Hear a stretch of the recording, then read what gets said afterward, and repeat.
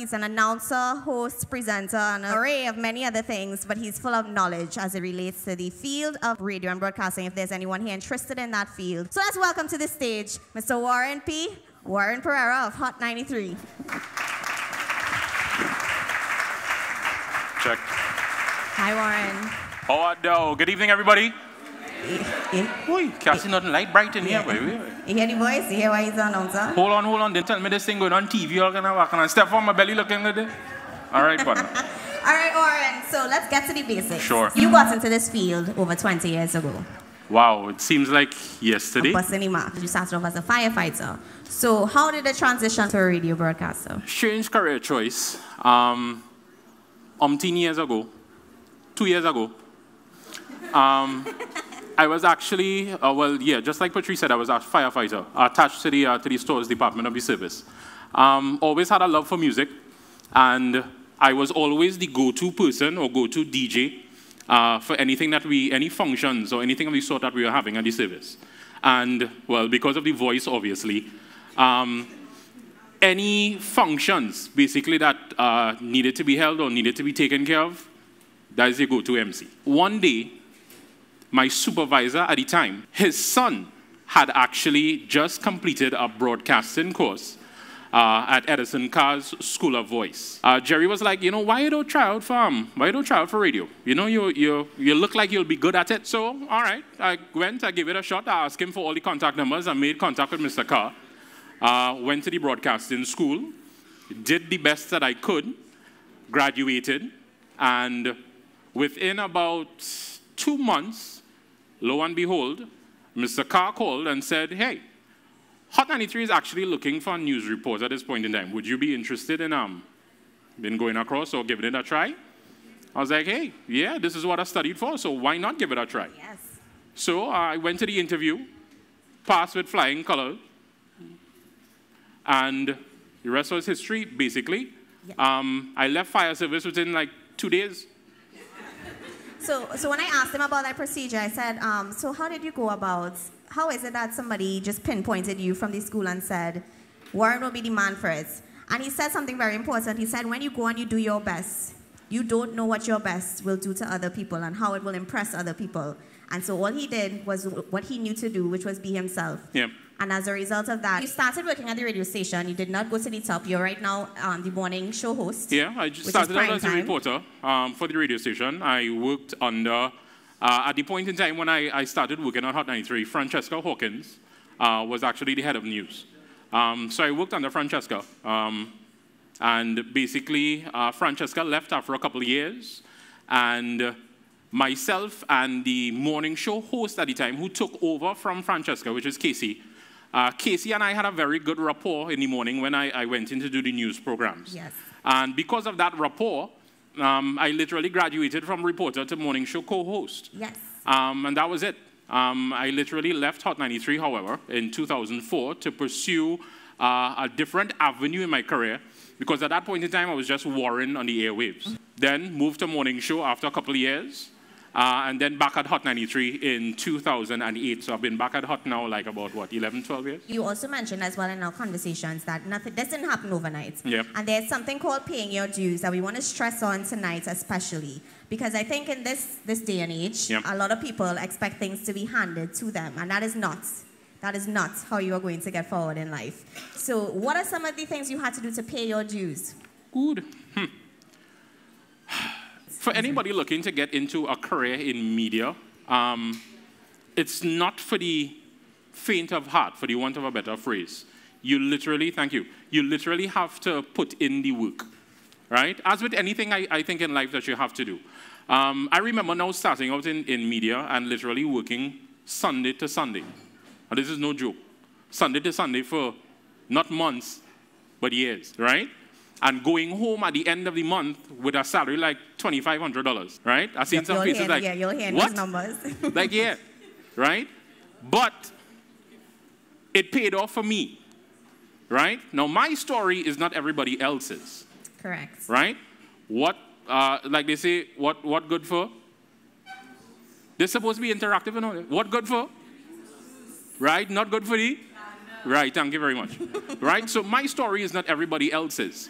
But it's basically proof and testimony that when you do put in the work, where is she? Right. When you do put in the work, Amanda. things pay off in the long run.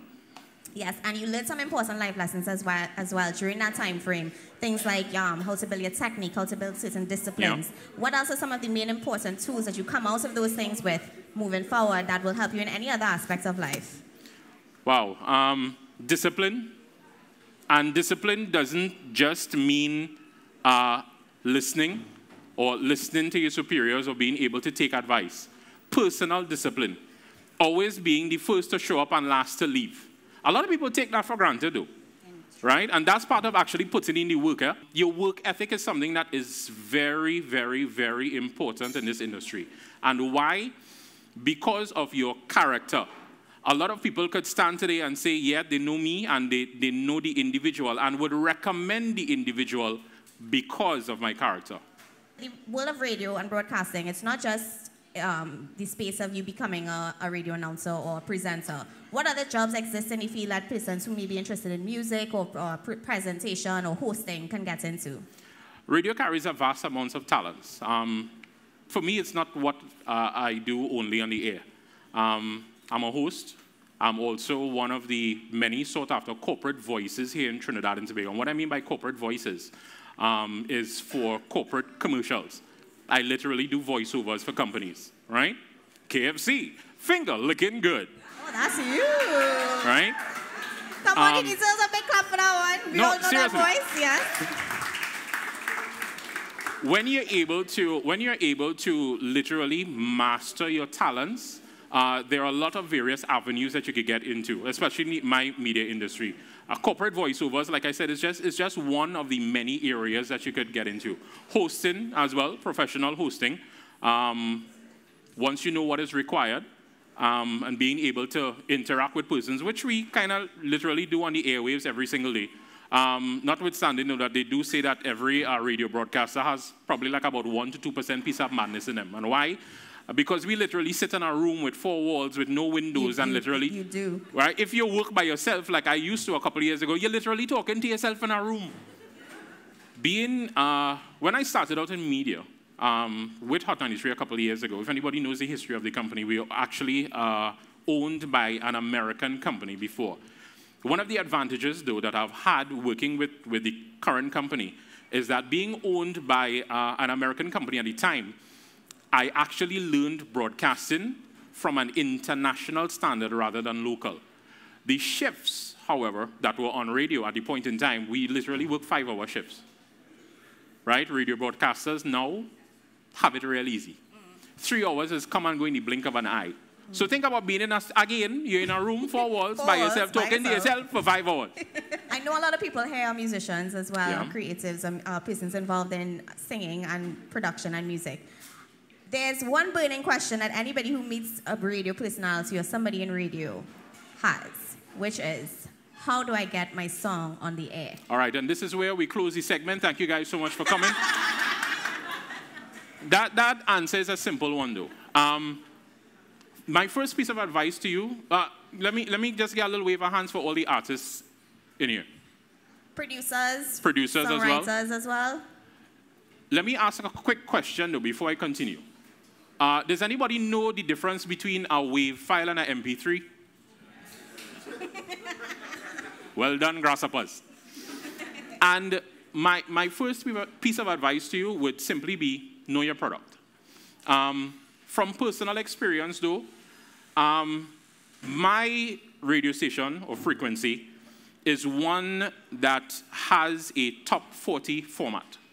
Anybody know what top 40 is? Pop music, or popular music, as we call it. Know your audience. I literally get emails, and again, this is from personal testimony here. I literally get emails. Now, this might be taking it to the extreme, but I get emails with songs of the current Vibes Cartel, Come Home nature. Anybody knows Vibes Cartel, Come Home? Know your audience. If your music, though, would not resonate with the audience that you're listening to, it doesn't make sense. So first of all, know where you're sending your music to, or know who you want to reach. When he says that, he means if it's going to fit in the scope of the Hott 93 airplay, because Hott 93 plays a variety of songs, yes, but it doesn't play chutney, does it? Maybe, maybe not. It depends.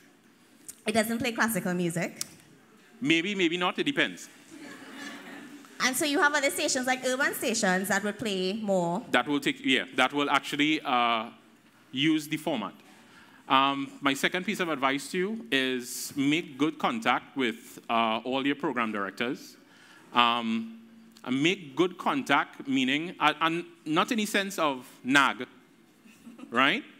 Although sometimes you may need to, but make good contact. I am thankfully one of the individuals in the industry. I can't speak for everybody. I can speak for myself.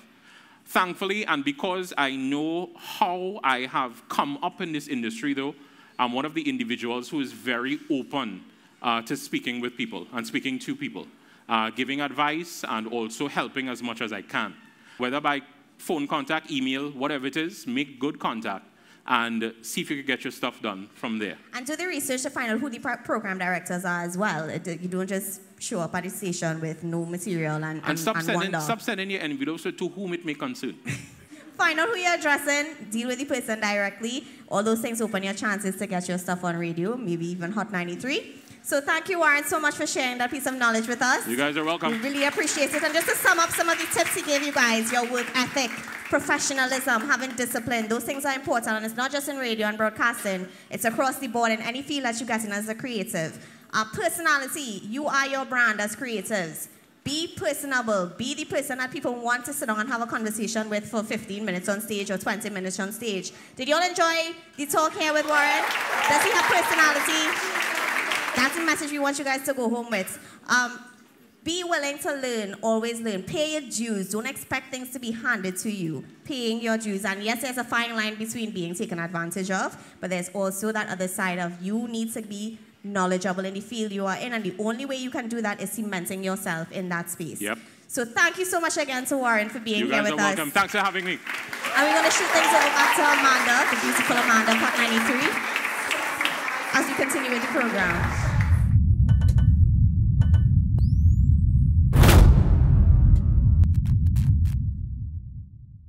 About 5 years ago, I can't believe so much time passed since. It's called the Uncovered series. I personally wanted to do this video to highlight step by step the process that is involved in creating a project like Uncovered and the different facets that we've explored over the years. There is so much work that goes into it months prior.